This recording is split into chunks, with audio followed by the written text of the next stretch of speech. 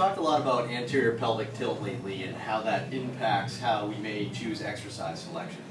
So I wanted to show an example in somebody in real life on how we would do an examination that quickly and simply shows us maybe some modifications that we can do with some of our drills.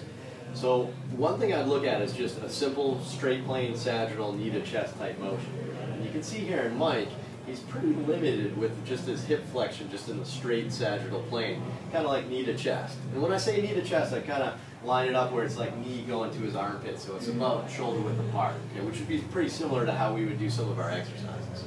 So with him, you can see he's pretty limited. From your angle, it's probably, give or take, about 100 degrees of hip flexion or so.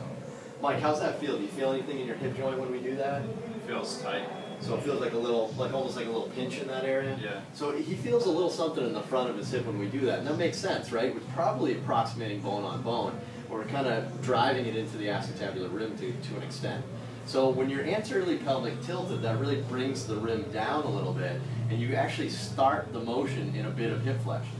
So it seems like he's limited with hip flexion and he has this limitation, but realistically he's just starting in hip flexion because of that anterior pelvic tilt, and we're just running out of room a little bit easier. So one modification that we can do, obviously, in addition to addressing his anteriorly pelvic tilted pelvis, is to come out a little bit wider and see if he has an increase in motion. He does. This is a great example. So you can see now we have quite a bit of depth in terms of his hip range of motion here. And Mike, how's that feel? So he feels good, like that pinch is gone. So we go up kind of like normal shoulder width apart and kind of feel like he's hitting bone on bone. We go a little bit wider and he can go super deep, no problem. So he's someone we're probably going to pick some exercises that have a little bit wider hip position. So maybe when we squat, we're going to widen them up a little bit. When we deadlift, maybe we'll go to a sumo deadlift versus a conventional deadlift, just to make sure that we're working within his normal anatomy. Because this is him. This is the way his pelvis is aligned.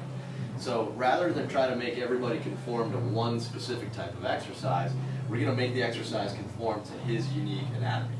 Okay, so what this would look like and why we would do this, if you really envision how he looks when he's laying on the table, he's in this position here with about 100 degrees of hip flexion.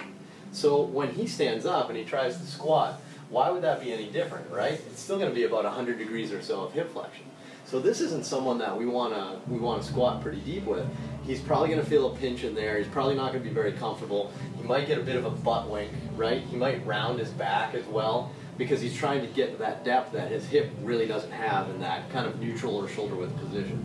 So a couple of modifications we may do. Again, we might widen them up. We might toe them out a little bit. We would go to a little bit wider stance just in general for both the squats and deadlifts, while we're working simultaneously on restoring some of that anterior pelvic tilt.